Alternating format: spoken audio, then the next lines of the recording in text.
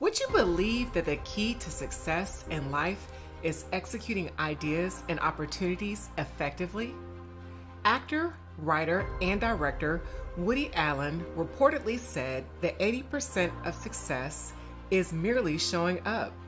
And simply showing up is the lowest possible rung on the execution ladder.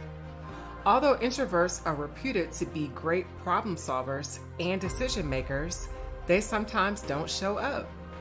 When introverts don't show up, the loss of potential contributions is dire because they possess the reading, researching, and evaluation skills necessary to produce groundbreaking innovations.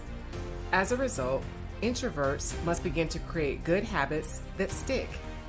Introverts must train their minds to create these good habits or face a troubled life.